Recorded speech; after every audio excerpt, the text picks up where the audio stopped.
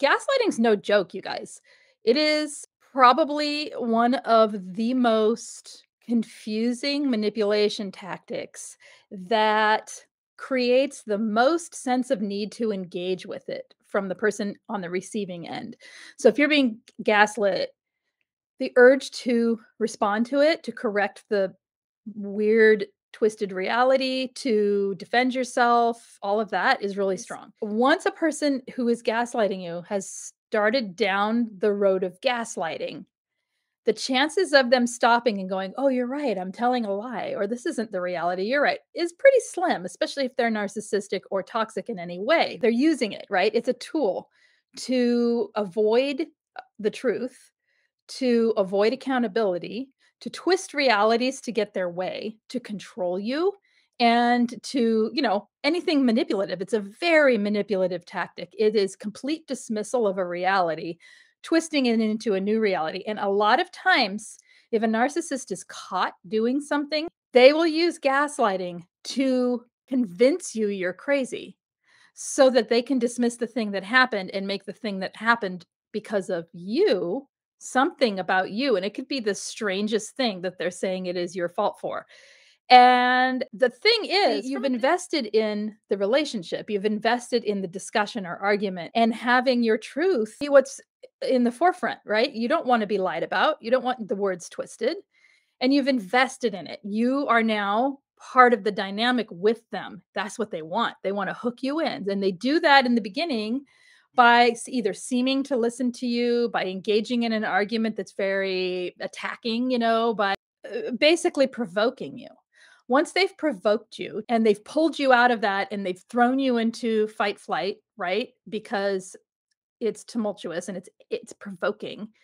So once you're there, then they can often just sit back with calm and ease and twist things around so you get reactive. When you're reactive to the gaslighting, it can turn into all kinds of things. It can turn into shutdown, dissociation, crying, taking the blame. It can turn into reactivity, yelling and screaming, cussing them out, physically going after them, throwing something, things that are out of your nature even. It can turn into reactive abuse, right? Once you've reached your max. And it can get even worse the more you understand about narcissism and the more you understand about manipulation, because you're like, yeah, I'm not taking that anymore.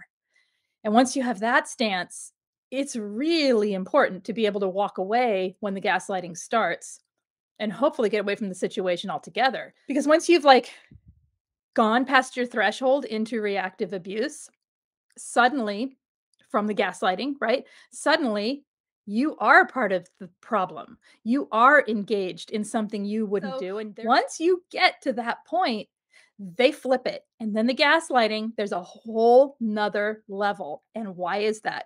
Because they can't get caught being responsible for this. They need it to be you. Once it's accepted, once you're lost and confused and you're like, I'm sorry, I didn't, oh my gosh, you're right, I shouldn't have done that. Once you go into, or you shut down, or you're confused and you start acting like you feel like you're crazy, right? They have you in the position of ultimate control. They can control everything because, see, they're afraid you're going to tell. They're afraid you're going to go out there and let people know what they're doing. So they've got to make totally sure that you're so messed up in your head that you can't even tell the story straight. And you can't tell the story without telling your part now because you've had a reaction. You see how gaslighting is terrible, terrible to do to people, and how the need for gray rock, the need for getting away from this, the need for understanding that this is not healthy communication and that you won't engage in it, is super important, and how we need to figure out a way for ourselves, each person individually, how to not be involved in situations where this is going on. You're with covert narcissists or around covert narcissists, and they are gaslighting you. It comes at the strangest time over the most benign disagreements, and everything turns into a pouting match and a need to dominate. Does that make sense? There is a need for them to dominate the energy, for them to dominate the whole thing and twist it into something. Even people who are covert narcissists, who are not necessarily the yelling, screaming type. They're more like happy-go-lucky in the rest of their life where people think they're nice guys or whatever. There's this need to dominate and control, and when it doesn't happen instantaneously, even when it does happen, they have to push into it with this gaslighting and make sure that your reality is invalidated. The truth is, if if you see this over and over as a pattern, it's time to reevaluate this relationship, friendship, or whatever it is. It's time to evaluate what you want for your life and the types of interactions you want with others.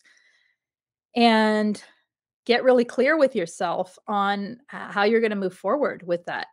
Is this time for you to leave? Is this time for you to back way off to low contact? Is this time to set some boundaries about the types of things you'll communicate about? Are you going to stay? And if so, what's the relationship going to look like? Because this can't keep going on, right? How are you going to? Obviously, you can't engage in it. You can't, once someone starts gaslighting, like I said, they're not going to stop. They're going to keep gaslighting until you're in a state of befuddlement, confusion, submission,